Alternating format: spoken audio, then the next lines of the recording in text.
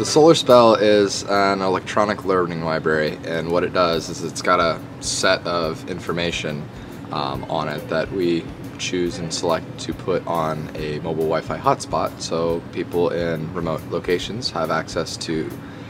information they normally don't get to access because they don't have the internet or traditional libraries or things like that.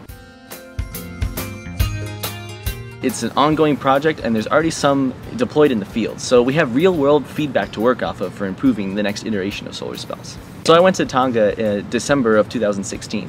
and it was a super awesome and eye-opening experience, getting to interact with the Peace Corps, getting to interact with the actual islanders and show them the SolarSPELL. My mom grew up in the Philippines, and my grandmother was the principal at a school there. And my mom would always tell me problems that they would have at the school in terms of not having resources, and she would always say that schools in America are much different than schools in the Philippines just because they have all these resources. I feel that the SolarSPELL gives us the opportunity to bring these resources to these schools and help bridge that gap between the two.